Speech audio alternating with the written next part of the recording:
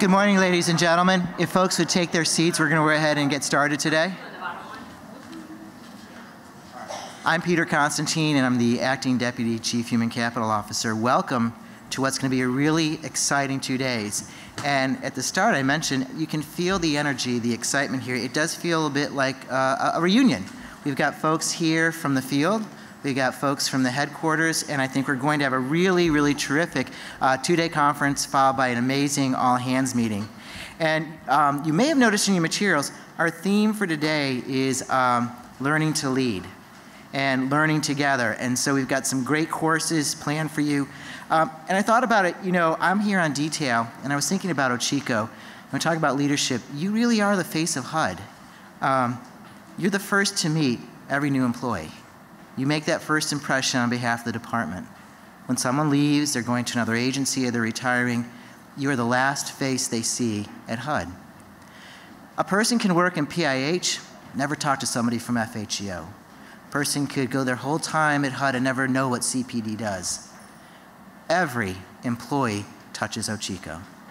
What you do matters so much, and the work you do blows me away, how hard people work. And so this is a chance to stop, learn, and really enjoy and build ourselves up as a body. It's also about fun, though. You know, we talk about family reunion. Here's a chance to encourage you during the break. If you're a new person, here's your chance to say, you know, introduce yourself, talk to somebody. If you haven't seen anybody in a while, here's a chance to chat. Here's a chance, I've already had somebody say, hey, over break, I want to talk to you about a particular issue. Use this time. It really is a chance for fellowship. It's a chance to really grow as an organization, and really it's a time to enjoy ourselves. A few housekeeping things though. Please remember, if you're like me, you know, you always have the cell phone, take a moment. You know, my kid's gonna probably call me at some point, Dad, I lost my homework, I don't want the ringer going off. Take a moment, turn it to silent or vibrate. We have a super jam-packed agenda for you for the next 2 weeks. 2 weeks, good Lord, 2 days. So much, we have packed 2 weeks in 2 days. Take a moment to look at it, and the reason I'm saying you will see that it's rare we're all together. There are different sessions for different folks. So after this, for example, some folks will be going down to the basement training room. Other folks will be staying here. So you definitely want to take a look at the agenda. If you're not sure, if you're like, Pete, I don't know where the basement is. I'm new to HUD. Or if you're not sure where I'm to go, ask anybody, but please pay attention. We'll be moving around a lot today, which actually is kind of nice. You won't be sitting at the same table, same room for 2 days straight. It's also a chance, again, during the presentations or after, please ask questions. This is a great opportunity. I am blown away by some of the speakers we have from OPM, other places, the leadership. Here's a chance when you see somebody, hey, I'd like to ask you about this or that. And also, evaluations. You will see in the packet of material, there's an evaluation for each session. We'll collect those at the end of tomorrow. So if you like, you could fill it out as you go along, if while it's fresh in your mind. But at the end of the day tomorrow, we will collect it because I've learned from Dr. Sheila Wright, we love feedback, we love course evaluations. So I'd like to now introduce our first speaker for this morning. Laura Hogshead serves as HUD's Chief Operating Officer.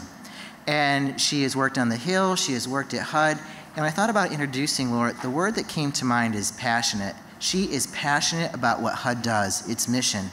She cares an incredible amount about the work of Ochiko. You may never see her name, but trust me, she is the behind-the-scenes person who makes things happen.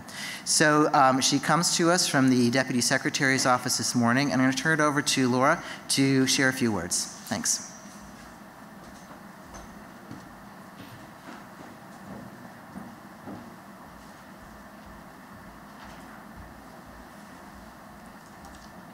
Thank you, Peter. That was lovely. Good morning. This is such a vibrant room. I could hear you guys coming through the front door. I could hear the excitement that was going on in Brook Mondale. So I'm excited to be here. Thank you for allowing me to be here. I'm here on behalf of Nani Colleretti, and I wanted to welcome you to the conference. As Peter said, I'm HUD's Chief Operations Officer, and I'm very excited to join you, both the folks in the room who are full of excitement, and I'm sure those who are watching in their field offices are just as full of excitement. I wish they could share this with us in this room. So I want to thank Tawanda, first of all, for pulling this together and for her phenomenal leadership. She is working to build HUD a stronger organization every day, and I want to take a moment to give her a round of applause.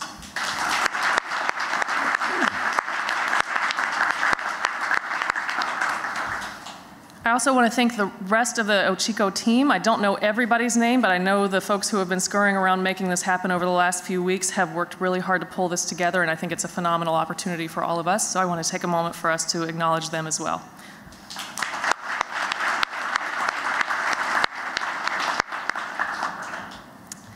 So as you've heard, this year's conference is focused on learning to lead. And I know that from a look at the rest of the conference agenda, you're going to leave here with a renewed sense of passion and purpose, and I'm excited about that. And I also want to take a moment just to reflect back on the importance of Ochiko's work to the entire agency. So Ochiko works to deliver the services that enable HUD's human capital to fulfill the department's mission. So that's a mouthful. The easier way to say it is that Ochiko's mission is HUD's mission. You all carry out the important work of HUD every day. We couldn't do it without you. The rest of the agency doesn't exist without you, and I want to really thank you and have you think about that over the next couple days, because what you do is you end homelessness, and you provide FHA mortgages, and you do all of the other amazing things that HUD does. It starts here. So I want to make sure that you know that Secretary Castro and Deputy Secretary Colleretti stand behind you in this work. They're ready to help in any way.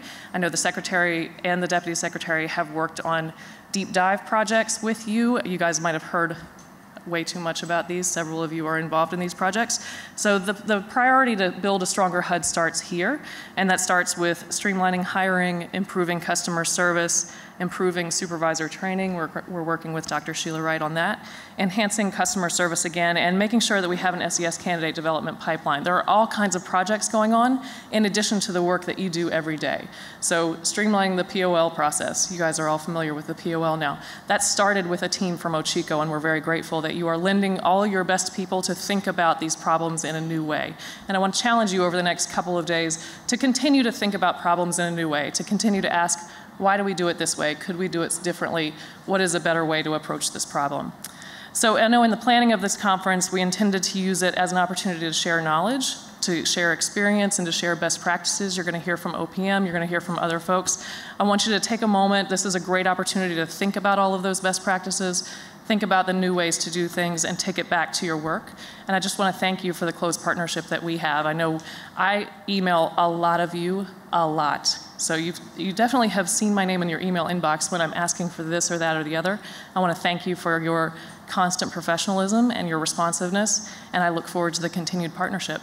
So I look forward to great things, to hearing good things out of this conference, and I want to turn it back to Peter. Thank you.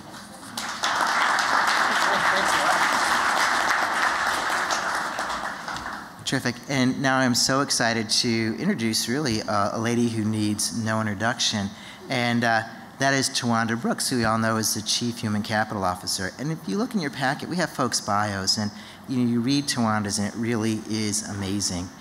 She has been with HUD since 2009. Before becoming the CHICO, she served as a Deputy Chief Human Capital Officer. She served with a variety of agencies: Commerce, Energy, Homeland Security, Library of Congress, Agriculture. If it involves HR human capital, Tawanda's touched it. She has degrees from George Mason and also my alma mater, American University. And again, in doing these introductions, I was thinking, is there a word that describes a particular person? And with Tawanda, the word that kept coming up was vision, visionary.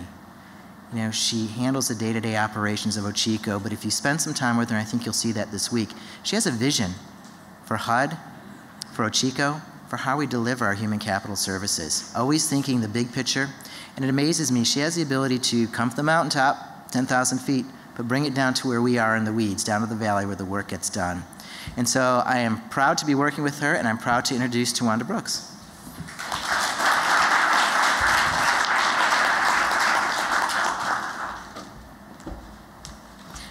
Good morning, everyone. Welcome to our first annual Human Capital Conference. I'm so excited that all of you are here. I'm so excited to be able to see your faces in person, to be able to just be here in front of you and to say thank you for coming, thank you for participating, and thank you for making this happen. It's so exciting to have you here and for all of us to be in the same room and for you to be able to participate in this conference. It's just so important for us to have this opportunity to build on our competencies, for us to be together, to be able to talk with one another, to be able to share in this experience, and for us to be able to just experience this together. I want to first and foremost say thank you to the work that was done before we were all able to actually be in this room. The team that pulled this together did a lot of planning and preparation, talking, phone calls, email messages, scrambling, just preparation, just a lot of work. And they did it for all of us. And they did it because they wanted to do it, and they did it because they have a passion for us, they have a passion for the work, and they just have a passion for just us. And I think we have to just give them a standing ovation. And those people are the executive sponsor, Joe Smith.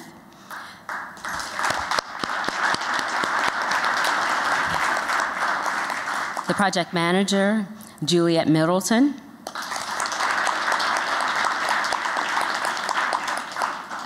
The team, Bessie McGallion Williams, Robin Johnson, Sharon Lacey, John Manos, Ivelisse Bibi Supovita, Andrea Hodge, Lisa Maple Williams, Paula Lopez, Connie Lovato, Peter Constantine, and Jim Fruget.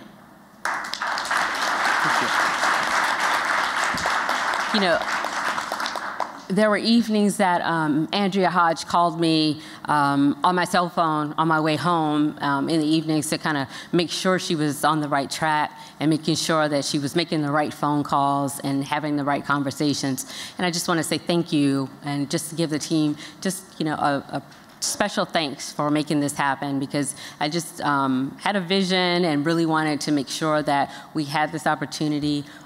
We did this on a very small to zero budget and just making phone calls, and I wanted to make sure that we had OPM to come in and talk to us and have some conferences on, have some specialists here from OPM to do this, have our experts within OCHICO, and just have topics that you wanted and things that I wanted, and just overall to make this happen. So thank you. And on Thursday, we're going to have an all-hands meeting, some recognition. So please give us your insight on if this is the kind of thing that we need to do again, and the topics, if they're the right topics, if there are other things that you want to do. So please give us your comments, your insight, and let's just have fun this week. Thank you.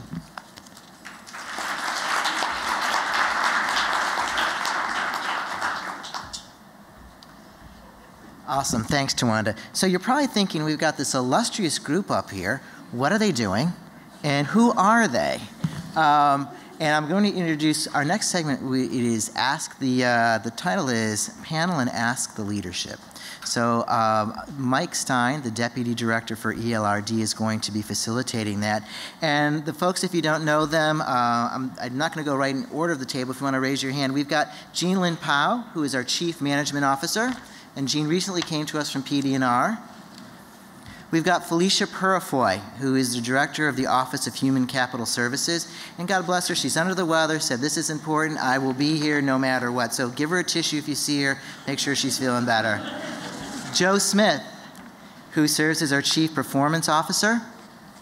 And ask when you have a break, ask Joe about his wonderful family or stop by his office. Not only is he an amazing member of the SES, he has a tremendous family, lots of grandkids. Dr. Sheila Wright, who serves as our Chief Learning Officer, and anytime we have the word learning or training, all paths lead to Sheila.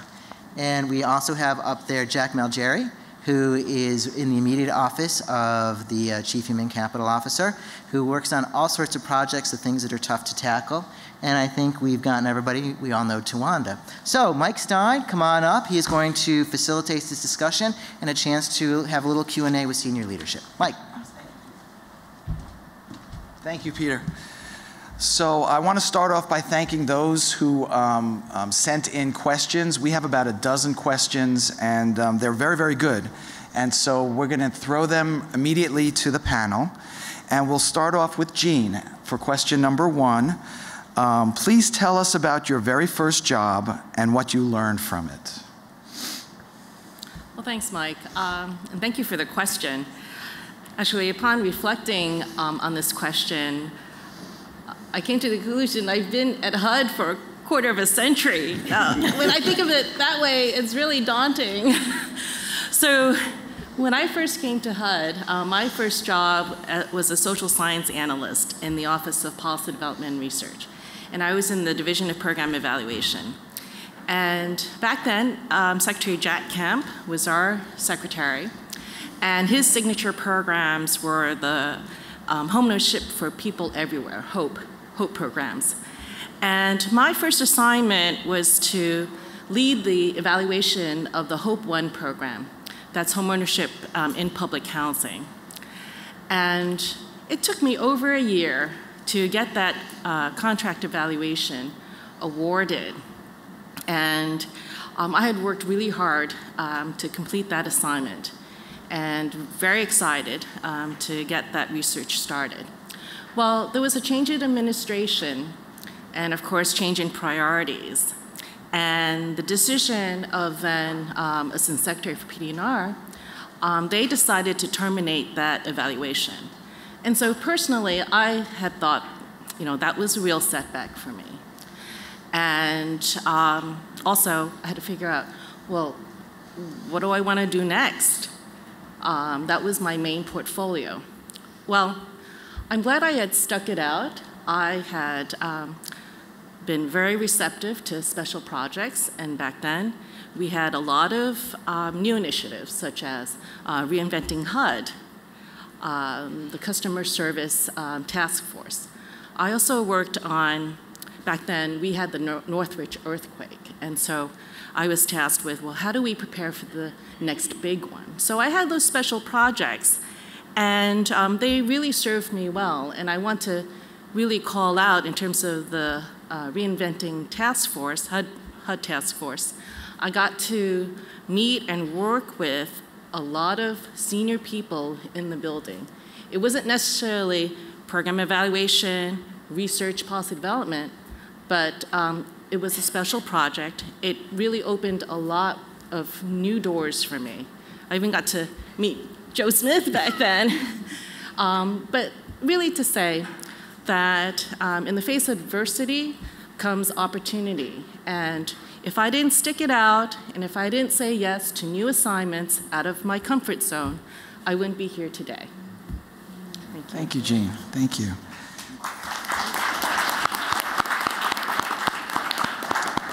So our second question is for Felicia.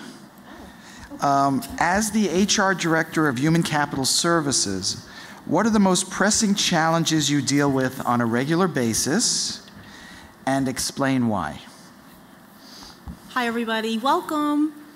So, I'm sorry, what was my question? No, I see it. I'd say the most pressing challenges, first of all, I've been here since August of 2014.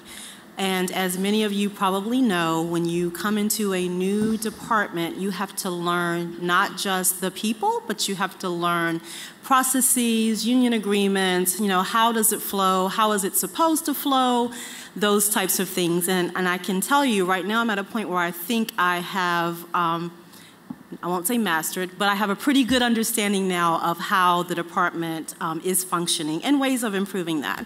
I'd say the biggest challenge for me now is transition to new ways of doing business. For example, as Laura mentioned earlier about the hiring process and the position organizational listing, which used to be called the hiring plan, that is a taking on itself with respect to the department getting used to a new way of doing business.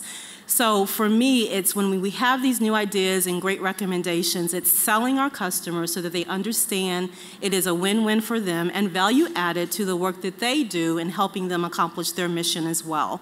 That means repeated hand-holding. It means repeated conversations over stuff that you said before. But you know what? I don't give up or lose patience on those folks because it's something that they're not understanding. I mean, you have those that don't want to understand, but then the majority do want to understand. So I have to take it upon myself with my staff, with the leadership that supports me in making sure that folks understand that this is the way that HUD is going to go, and this is the best way for us to be more efficient in the day-to-day work that we do.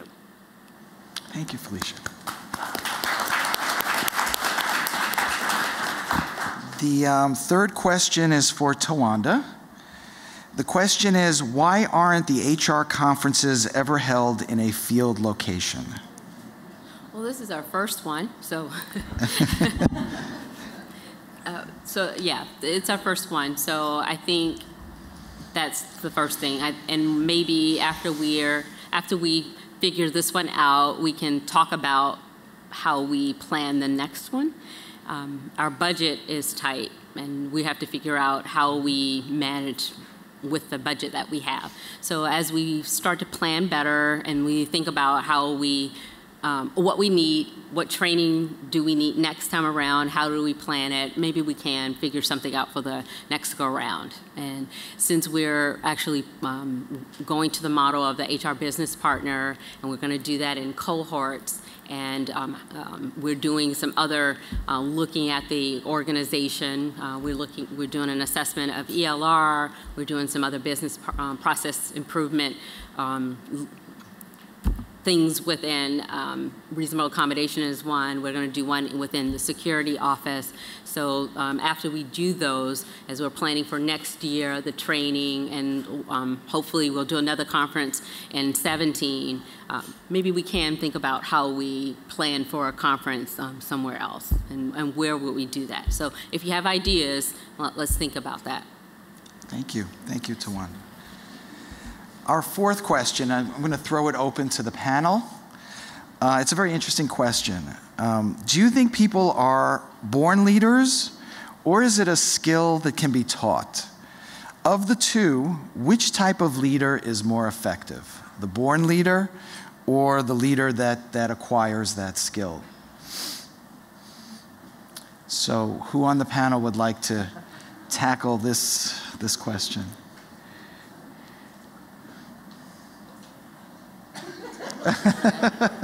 Jack, thank you. I think that there are certain individuals in this world who have had the advantage of having the intellect, the attributes to be born leaders. I think for the most part, though, leaders can be developed, and they can be obtain the skills necessary to be quite effective, even though they may not initially have those qualities.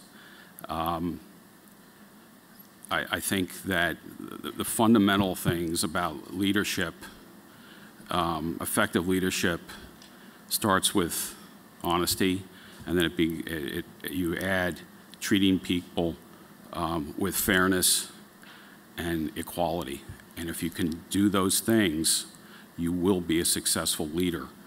Those are personal attributes, but I think it's something that you learn and that you can, over time, develop and practice. So I do think that leadership definitely is an acquired art and skill. Thank you, Jack. Thank you. Okay, so the next question is for Tawanda. As the Chico, what are the most important decisions you face daily leading our organization at HUD? I actually prepared an answer for that one. Mm-hmm. Well, I think about the people we impact each and every day, inside and outside of HUD. Our employees need to be paid timely, and our citizens need homes, whether they are homeless, veterans, or teens. I think about the accuracy of our data because everyone relies on our data. I think about the new PLL process and deploying Cornerstone. I think about SEC and our departing employees. I think about the poor family that just lost their mom and how well the EAP services have helped them. I think about the backlog of personnel suitability cases and how EVS is right around the corner. With the limited funds, how do I maximize the use of funds and how fairly we reward our team efforts, and how we hire the right people with the right skills in the organization. I think about these things every single day because we are the people that do all of these things each and every day. We manage the union relationships. We handle everything. We do retirements for people. We handle their business. We manage their data. We do everything for them. We have control of this information, this sensitive information. And if we don't handle it correctly, we could ruin their lives. We could ruin their lives. We could put their lives in jeopardy. So if we don't take care of this information and hold it confidentially, we could mess their lives up. So if we don't do it right, we could mess up. So for me, I hold that very dearly, and I want to do it right. So I take my job extremely seriously, and we got to get it right. So I think about that every single day, and I want to do my job right every single day, and I want to make sure that we put things in place to do it right. So if that means, getting training right, if that means, me working late to get things right so that I can, do something for you or do something for Felicia or answer a question or get things done, I'm going to do that. I'm going to make the right decision. If I have to sit there 5 extra minutes to make the right decision, I'm going to do that. If I have to take an extra class and make the right leadership decision, I'm going to do it. So I take all of that very seriously. So I believe in continual learning, and I just believe in all of that. So, yeah. Thank you, Tawanda. Does that make sense? Yeah, I take it all very seriously. Thank you. I'm gonna give this next question to Joe. Okay, Joe? What did your parents do? How did they influence you as the leader you are today? Your parents. Oh.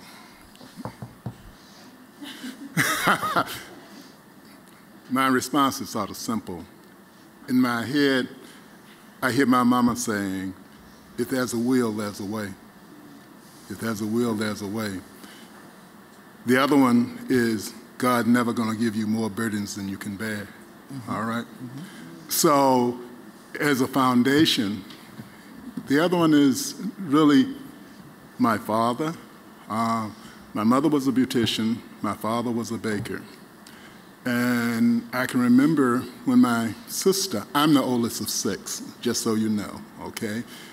5 boys and 1 girl. So you understand, my sister, she was graduating from Fisk University, and I'll never forget, we went on a trip there, all the family met, etc. And my sister came down, and she put her arms around and hugged my father. And my father started crying. But then he laid his hand out, and the bunions, what happened as a baker, he worked for Flowers Baking Company, which down south was a pretty good, big place, all right? But he had to take the the pans out of the oven. On his hands were all of the bunions of the years at which he had done that. But his greatest reward was she graduated from Fisk, and he was proud of that. And he told us the story as we sat around at lunch one day. They wanted to move him up or to promote him into management. My father said, no, just managing these 6 kids is enough. So he didn't want to go there. So for me in my life, what it is that I always remember that, when there's a will, there's a way. And I'm a firm believer. I understand what that will is. And I work and pray each and every day because they became the model. And I was taught to walk in his will, and everything else will take care of itself. So we learn that whatever you conceive, if you believe in it, all right, then you can achieve it because you already have the source. and you are a reflection of what is within you. And if you are not productive, then what is in you is not real, okay? I don't know if I should have been the one to answer that question. No, thank you. But I think that's just an amazing story and very inspirational. Thank you. Thank you. Next question is for Tawanda. How do you maintain your daily motivation and inspiration despite obstacles and pushback?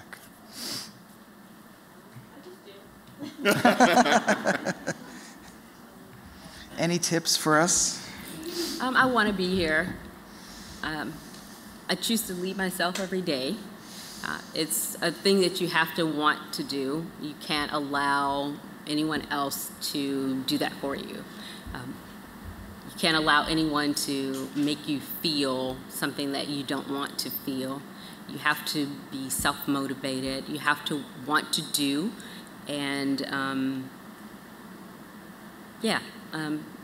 you have to have something within you to motivate you. You have to want to do this work. You have to want to serve. You have to understand the Constitution and why we're here as civil servants and employees. You can't allow the federal salary to be your motivation. It has to be the work. It has to be the Constitution and the civil servant mentality that keeps you here. And the HUD mission has to be why we're here. You have to understand really the goals of the federal government and really understand what it means to be a federal employee. And I think that has to really be ingrained in you to be a successful federal employee. At some point, you really need to understand that aspect of it. And I think once you do, and you're settled in that feeling of being a federal employee, and you understand your role and your responsibility, and you understand why you're here, the other things don't really bother you anymore, and you can start to really build your career. You can start to build what you need to do. And I think HUD is a really special place because employees here, the morale has impacted our ability to really move forward.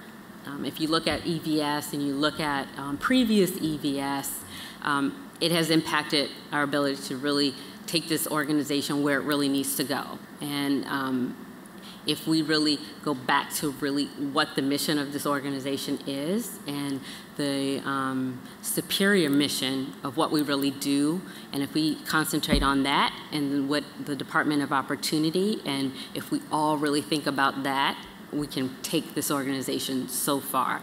And we've started to do that. And we've started to really concentrate on that and concentrate on what we need to really do. And that's what I'm doing. I refuse to really think about all of the other stuff. And we are thinking about what we want to do, these 10 projects, what we're going forward. Let's think about what we want to do for the future. Let's think about that and what we need to do and concentrate on that. That's what I'm doing. And I know what I'd like to see the organization, and I'm trying to listen to what you want, and that's my concentration is on that. So that's how I stay motivated. Thank you. Thank you. Sheila, if you would take the next question, please. What is the most important characteristic a leader should have and why?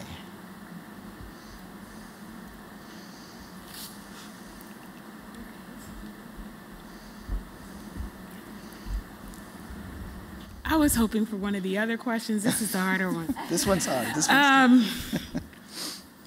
I think at the end of the day, your integrity is all you have. That's the legacy you leave. And working as best as you can to be fair are the things that I think a leader must maintain at all times. There are going to be uncomfortable situations that you find yourself in. In school, we used to say, let your yes be yes and your no be no, be consistent. And all of that's wrapped up in integrity. There are some things that we go through as leaders that, again, put you in a difficult spot. Ethically, in some instances, even, you know, in some ways advising when it comes to the law or the statute. All you have at the end of the day is your word and your integrity. That's the only thing that you have is your word and your integrity. Thank you. Thank you.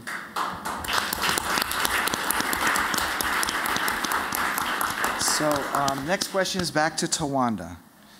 It's a question on the training budget. Why is the training budget per year for each HR specialist so low?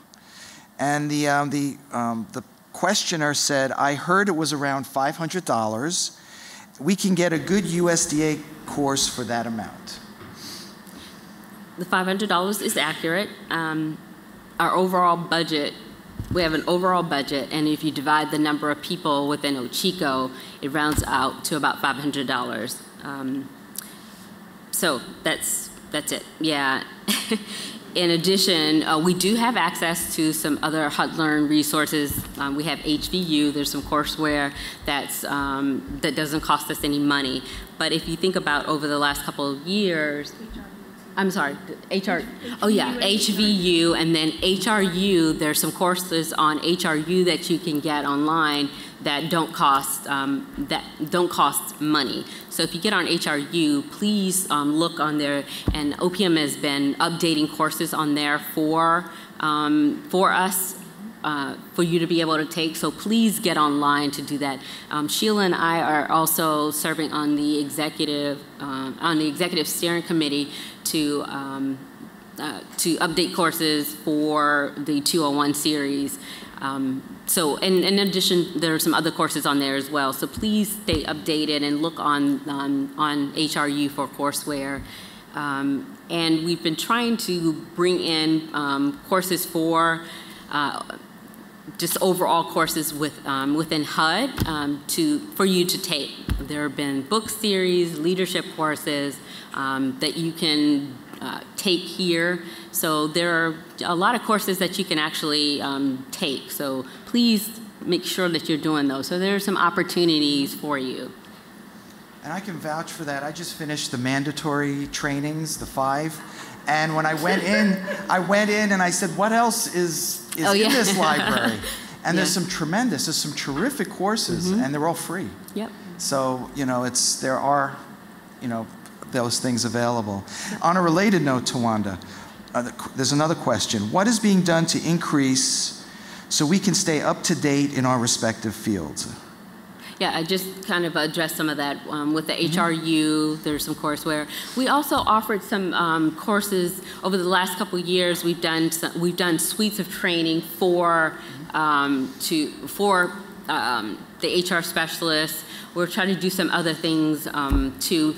If you talk to your directors within your organization, if there are courses that you want to take, please talk to your directors, and we'll try to get some of those done. They're presenting courses to us so that we can talk as an organization to try to bring together and try to get some of those done. Oh, go ahead. Did you want to talk about the procurement and how that impacts? You can do that. Go ahead. Please. So you guys, this year is a little bit different. Normally, in the past, you were able to complete a SF-182, submit it to your supervisor, and go and do great things in training land. This year is different. The training procurement policy has changed, and we've been pretty much forced because of BFS and the shared service on the CPO and CFO side to change the way procurement takes place in the agency. So basically what that means is that for those individuals that want to take participate in a training activity, depending on the cost of the activity, could take a long time to process. So if you're submitting a training request and it's under $3,500, then we can pay for that via the purchase card. If it is over $3,500, which a few of you have submitted training that's over $3,500, we would, HUD-Learn would have to work with you to complete a government cost estimate of 3 vendors, so you can no longer choose your vendor. And it would have to go into the PRISM system. So for those of you that don't know, PRISM is the department's procurement system. And that can take anywhere from 30 or as long as 120 days. So the whole process, and you can talk to any person on the Learn team, and they can tell you how that has exponentially added to the processing time for learning activities. So I just wanted to make you aware of that, so you're not thinking that in some way your requests aren't moving forward once they get to your supervisor. This is something the department, and Tawanda can tell you and share with you, this is something the department as a whole is doing. And our program offices are having some of the same challenges and concerns as we are. Courses that we would normally have out by the end of second quarter, we're hoping to be able to get them out by the, fourth quarter? I know Trevor's been working a lot with that. I think Trevor's in the back, and he can personally attest to you that right now a lot of our actions are sitting in PRISM for processing. So that is the hand that we've been dealt. We've asked you to be patient and work with you actually to try to find easier ways to maneuver through that, like HRU, like participating with other agencies to see if they have spaces available where you can attend at no cost. That's the easiest way and the fastest way to get you the learning opportunity. Thank you, Sheila. Thank you. So as a former work-life balance manager for the Navy, I love this next question, and I'm going to open it up for the panel. Describe your career progression and how you balance work life and family time. Who would like to take the career progression, being in the SES, and balancing the important work-life, family? Let's open it up to the panel. Who would like to take that question? Thank you, Jean. I'll just kick it off. So that's a really good question. And actually, when I was considering to take my first management position, I was very reluctant because my children then were very small. And one of my mentors here at HUD, she said, take a look at that HUD exit going into L'Enfant Plaza, and check out how many managers are leaving at like 5 o'clock on the dot. And so that was a reality check in terms of, it takes personal discipline in terms of getting your job done within your tour of duty, and really make that discipline and separation of work life and balance it with your personal life. So that helped me. Also, in terms of consulting some other more experienced managers, fortunate to be working in a technologically, advanced environment. So if there's some things that don't get done during the day, I could always do it remotely. So that's another advantage. But the end result is really, a supportive supervisor. Everything's negotiable, in my experience. Was able to, work within that type of environment. Always find a supportive supervisor, and really managing self. That does take a lot of discipline. Thank you, Jean. Anyone else at the panel would like to add to that? I'm going to try this one. That's funny. I'm on the other side, if you understand. I'm on the other side in the context that I've come through. The reason I ended up coming into government was because my son was born, all right? I was outside running an operation with about 75 law school students and 2 or 3 lawyers, and I was flying across the country doing a lot of things with the legal services operations. And the bottom line is I walked into a place and I was told, hey, you aren't going to make it to C30. Okay? Well, the biggest thing that I was concerned about was I want to live to see my son grow up. Well, he's 49, I got a bunch of grandchildren from him, et cetera, okay? But what happens is, in terms of work life, it becomes an issue of defining the priorities. And the priority order becomes family first, all right? Work second, all right? And you make a decision about delivering, all right? You have to deliver to your family first because they're the reason. Then, in terms of your work, you want the quality of your work to be of such a nature that your family would respect what you're doing when you're away from them, okay? So it becomes a daily exercise in terms of choosing. And nowadays, I'm going to be honest with you, you all got some flexibilities we didn't have. I mean, I can remember doing the midnight oil, but I couldn't come right into the terminals here and hook up and continue to do my work. So it becomes, number one, making some very fundamental decisions in terms of what's the priority. Family first. Number two, at the job, and I sort of want to tap on to what Sheila said about integrity in terms of the work.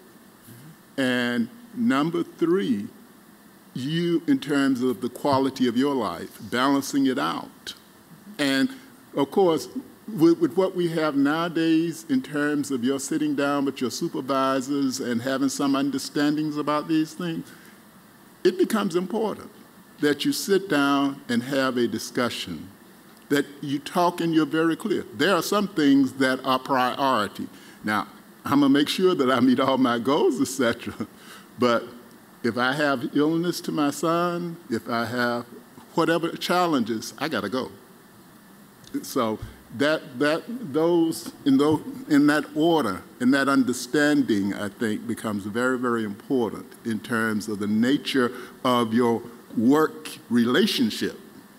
And when I say work relationship, I want to be very clear. Your relationship with your supervisor, because they have to know. For instance, they have to know no matter what happens in terms of hitting that deadline, if my people say they got it, okay? And they understand that. But we also know that if something comes up with that child, I'm gone, okay? So Thank you. And we have one more question, and this last question is for Tawanda. As a senior executive, what are the most useful resources you would recommend to someone looking to gain a better perspective into becoming a better leader? The most useful resources to becoming a better leader. Write everything down. Listen more than you speak. Get a coach. Get a coach. Monitor the behavior of other leaders. Understand engagement. Look at data. If you're in an organization, understand the data that's around you. Know what that data is. Yeah, it says a lot if you understand the data, but get a coach. If they're free, get a coach. If they're not free, figure out how to get a coach. But get a coach. Thank you. Get a coach. It helps. Get a coach. I want to give a hearty thank you to our panel members, to those who asked these questions, and enjoy the conference. Thank you.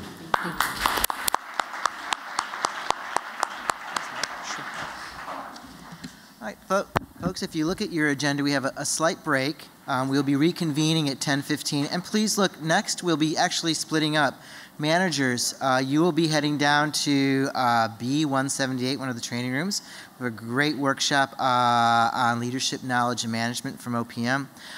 The rest of us, we will be reconvening back here for a great presentation by Liz Joyce from CEB Enterprises, talking about strategic alignment of our priorities and goals. So grab a quick cup of coffee. If you're not sure where you're headed, give somebody a holler, but we will reconvene promptly at 10:15. Thanks.